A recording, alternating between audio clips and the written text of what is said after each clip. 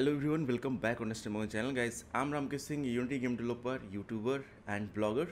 So in this video what we are going to learn that sometime we are working on the system, we don't have our friends to play on the multiplayer. So if we want to play, so there is a two simple way that you just create one build and you can run one from Unity. You are able to play it on two window, but sometimes that doesn't work because that is the single instance. So in this video I am going to tell you that how you can run multiple window here. You have to not do much more thing, so you can run for mobile or system, or even you can run for VR. So I was not aware that it will work for VR, but I tested. You have to run here, then another window, so everything will start working to connect your VR with the Oculus link. Okay, great. So let's start the today video. If you are new on the channel, please subscribe the channel. If you want to support me, so please join. I provide script directly here, and also you can just become the Patreon. You can grab any sample, multiplayer sample from here. So let's start the today video. So first of all, you have to go on Google, you have to search. I will provide link also. ParrelSync, running from few years back, and it's a great tool. Nowadays Unity have also launched multiplay, but I have not tested that how that is working object, but it works with every game object. So at a one time you have to keep one. So here is the package. So you have to grab the latest package. For the latest package you can just go here. Basically there are so many way to install it. So whenever you will go here, you will get the ParrelSync 153 Unity package. So it is the latest, so every time you have to grab the latest one, so that on the latest Unity version it works. Okay, so I have downloaded. So here is my multiplayer project. So here I want this, so I have already downloaded it. So here I have, so just click here and make sure you are coming from this project, so it will open directly here.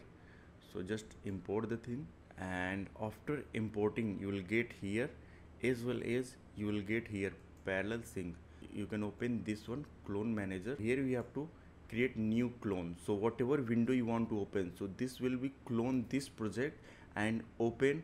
So it really not matter that you are on the window or mobile, so it will work everywhere. Just do the create new clone, so it will create the whole project copy, and whenever you will make changes on a script on anywhere, so it will get reflected on there. So it's a great tool, and you have to not make changes on the clone, it will not allow to do it, but you have to always make changes on the base project and it will reflect there also. So currently I'm creating one clone, so that because it's really important that you test on the multiplayer, otherwise face problem, because there are so many things. It works on the single player when you run on the multiplayer, so that is not working. Created another clone, we have to just open new editor. So just do the new editor. You can add another clone also. So it is really defining that how many window you want to open. So this is one window, clone 0.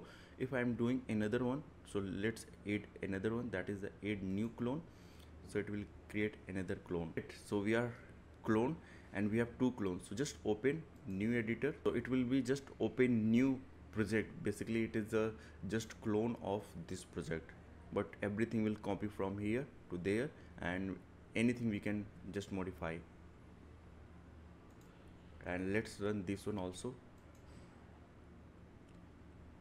So you can see the two project clone is opening here. Okay, great. So here you can see there is 3 project have been opened, so we can just taste from the editor directly, and it's a great way that we can also debug that anything is happening here.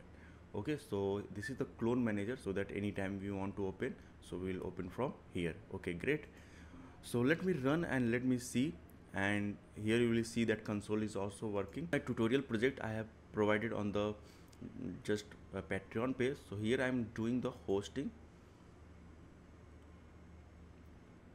So here you can see my one player is getting here. Great. Let's go on another window and just open the console. You can just debug directly, and here you can see it is also named clone 0. So just run it and just join it. client P2. So you can see we are able to see two players, and I have also added the voice chat. So voice chat is working.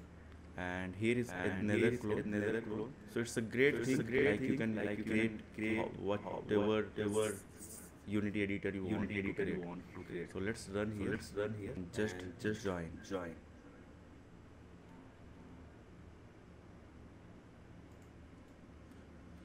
So you can see we got three players, and we can just do this thing.